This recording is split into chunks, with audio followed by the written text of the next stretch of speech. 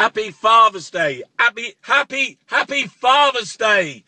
Tony Blair's been out this morning saying Iraq, it's not my fault. It's not my fault. I didn't start the fire. I never say it right. Hey, we need to, John McTernan, we need to go back to Iraq and bring them back the freedom and the democracy they deserve. They haven't had enough. They haven't had enough. Happy Father's Day. I see mass executions. There's bodies and we're just shooting them all. The ISIS, they just put a load of bodies down. Shia, Iraqi, they just shot them all. You've got Syria, you've got Iran, you've got the Americans, you've got Israel, you've got JP Morgan, BP, the drug of the economists, the oil, the greed, the feeding, the frenzy, the war machine. Without debt, destruction and death, the global economy will collapse. And you got in the centre, Tony Blair, the hubris, the narcissist, the warmongering, the hate, the stony-faced killer. He's out in the middle of Iraq. He's on every single TV screen. They say, what are we going to do? What are we going? Haven't you done enough? Haven't you done enough? You got your football sponsored by the Qatari. You've got England against Italy. Didn't you see Pirlo? He was having a glass of wine. He had his elbow on a thing. He was dressing in a really nice beard, and he looked cool. Meanwhile, out in Iraq, they're all dead. They've been burned. They're dying. They're on fire. They're running for their lives. And Tony Blair comes out, and he's on every single TV. Cameron's out. He's saying we need to be more British. You've got a Tony Blair article underneath. Cameron saying we need to be a bit more patriotic. We need to have the flags of St. George and England. And about like the schools in Birmingham. You know, when does this stop? David Aronovich is saying, look, after the mass execution, this is the signal, this is the sign that the world has to go to Iraq and end it. End what? End what, David? The world? Is that your solution? You set it on fire? And that ain't enough? Everyone's dead. These fathers they don't know about. Have you been to the British Museum? Have you seen what's inside it? That's what they're doing now. They're still stealing everything. It's got nothing to do with us. Never had anything to do with us. Nothing's... Why? It's about the oil. It's about the oil. It's about BP, Marks and Spencer's, the Wild Bean Cafe. It's about you turning up and fueling your car. Because that's what they told you to do. Because that's how they said the world's run. We need oil. We need energy. And they like the money. They like the power. They like the greed. They like the smell of death. They like this. This is how they control things.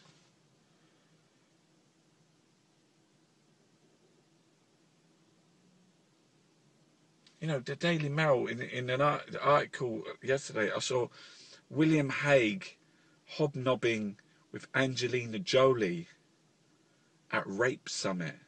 Hobnobbing at Rape Summit. The government, the media, the war machine, it's disgusting.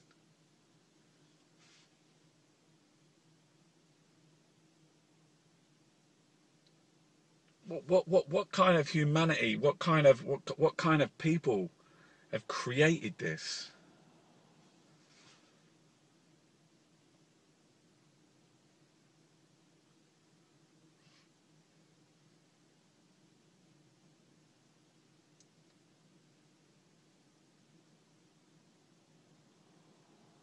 Fathers,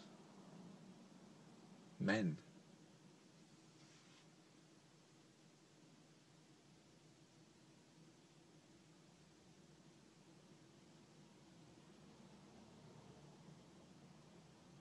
wasn't it enough that Abu Ghraib? Wasn't it enough the Fallujah? Wasn't it enough the Baha Musas? Wasn't that all enough?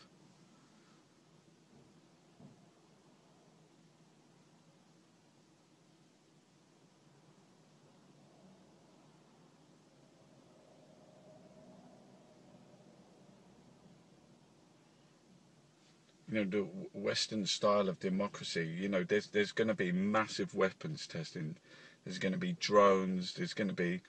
This is the future. This is the future of man. This is the hell. This is the evil.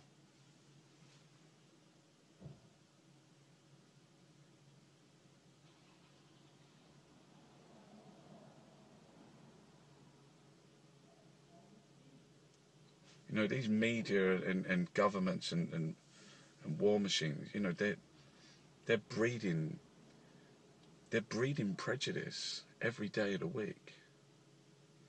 They know that's how they control things.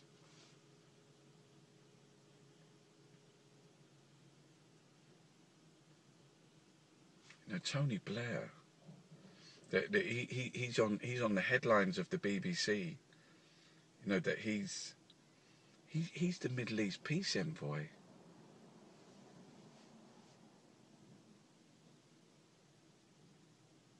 There's no call for this man to be arrested. The things that he's done. John McCain, he's out saying about George Bush and how great how they won the war and the mission accomplished.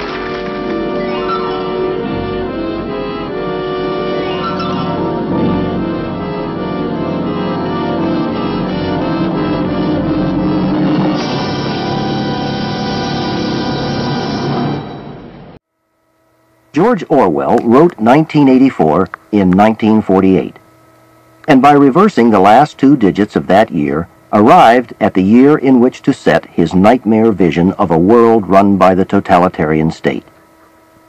Orwell was of a generation of socialists who had believed in the Russian Revolution, and had gone to fight for socialism in the Spanish Civil War, and was, like others, vastly disillusioned when word of Stalin's barbarity began to leak to the West.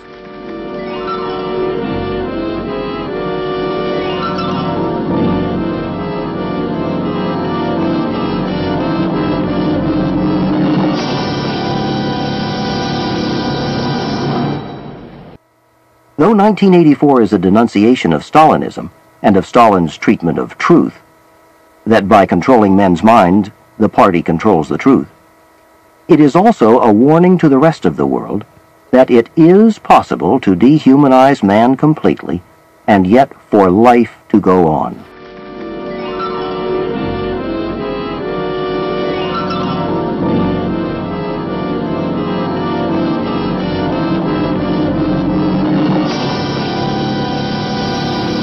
In a society that builds machines which act like men, and creates men who act like machines, it is possible that you, too, may come to love Big Brother.